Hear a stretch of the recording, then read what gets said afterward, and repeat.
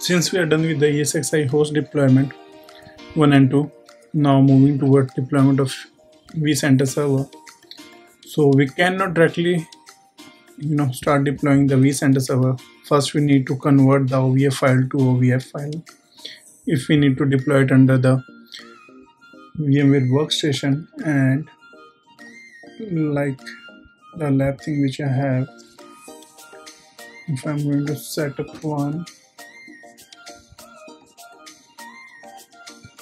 so here is the latest version which we have for the workstation, and if I'm going to open it, we go to the vcsa, copy this one in some of the directory.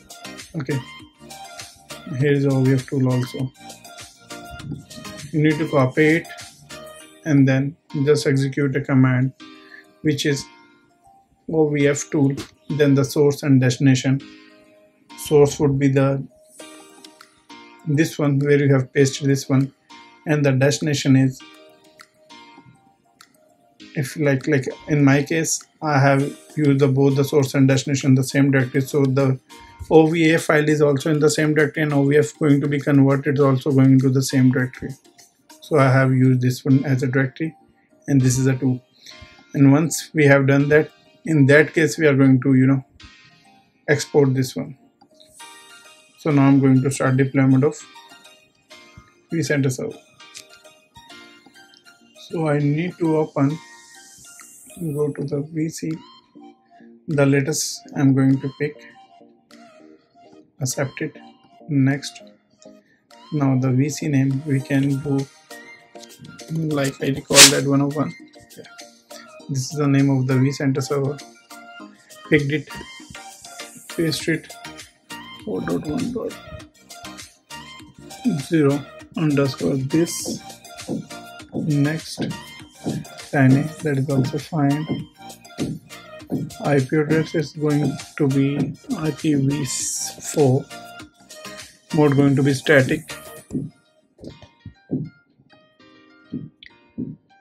IP address is a 192.168.11.101.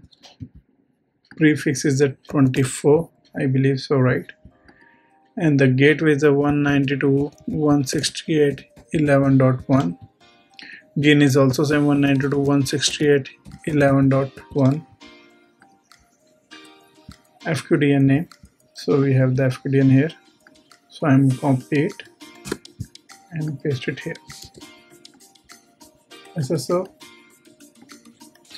VMware VMware system configuration, the same password, VMware. Upgrade no, miscellaneous no, network property, domain name I'll go with the 192.168.11.1, and the path is lab.local. So I would start import. While it's importing, I am pausing the video and resume once it's imported. So it's imported successfully and power it on by itself. So there's no action needed as of now on the power it on. And the only thing which we need here, we need to assign the network interface card or the network adapter toward the VLAN which we have created. Perfect. So under the DC, you must be able to see the ping.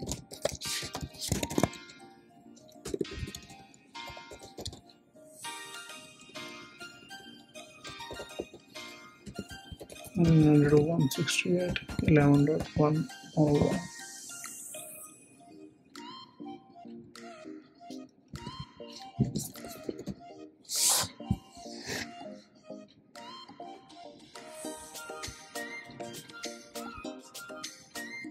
It would take some time. I've received the ping. I'm trying to access it from the UI. Let's see.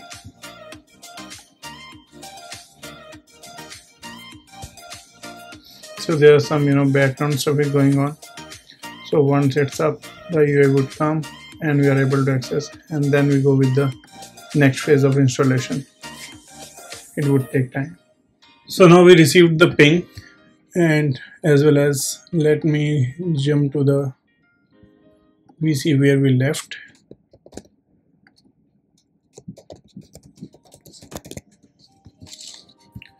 Okay, so we got the ping and the VC is stable now.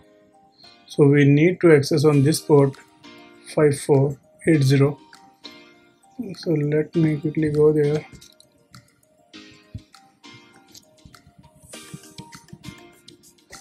(5480) and then lower advanced VMware logged in. Here we need to click on the setup. Next, IP assign, this is correct. Time sync with the NTP we have already saved. Here is the NTP IP. Let me copy this one here. Copy it from there. Paste here. SSH activated. Next, this would require internet access on this management IP.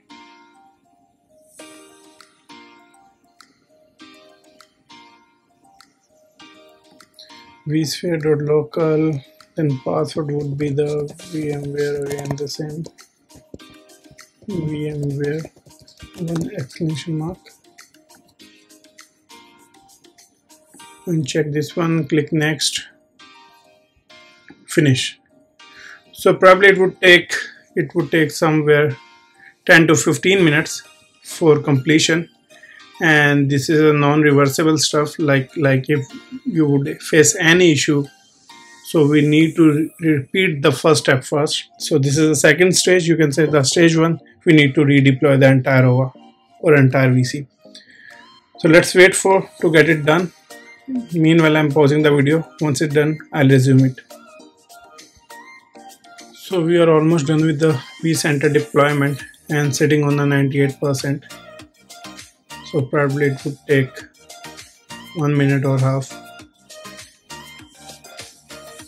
Then we can start working on configuring it.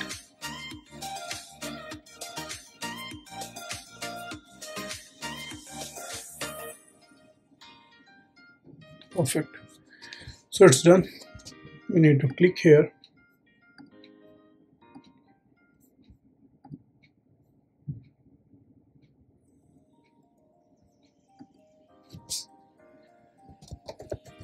Administrator at vSphere.local. Credential would be the same which we have entered.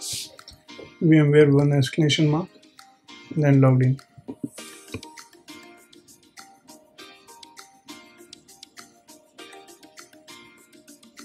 The very first step we need to be follow, that is the basic one, licensing. But prior to that, we start adding the clusters, so we can add the esxi host. Then we'll perform the overall licensing for the esxi host as well as the vCenter.